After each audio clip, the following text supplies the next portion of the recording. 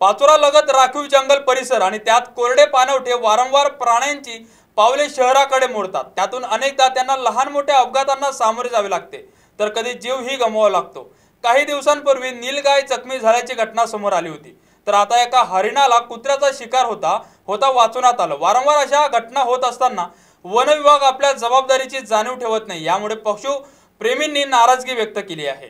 याबाबत सविस्तर वृत्त असं की पाचोरा शहरातील विकास कॉलनी भागातून सुसाट वेगानं एक हरिण छत्रपती संभाजी महाराज चौकाकडे येत होतं। त्याच्या मागे काही कुत्र्यांची टोळी लागलेली होती, त्यांच्याशीच हरणाची झुंज सुरू होती। अशात विकास कॉलनीतील रहिवासी विष्णू पाटील यांची ही बाब लक्षात आली व ते कुत्र्यापासून हरिणाचा बचाव करण्यासाठी पुढे सरसावले। अशात पोलीस कॉन्स्टेबल दीपक पाटील हे तेथून जात असल्याने त्यांनीही तात्काळ हरणाला पकडले। हरिण तेव्हा जखमी अवस्थेत होतं। यानंतर काँग्रेसचे जिल्हा आरोग्य सेवा सेलचे अध्यक्ष सचिन सोमवंशी यांनी पशुवैद्यकीय दवाखान्यातील संजीव पाटील यांना बोलवून औषध उपचार करण्यासाठी भाग पाडलं।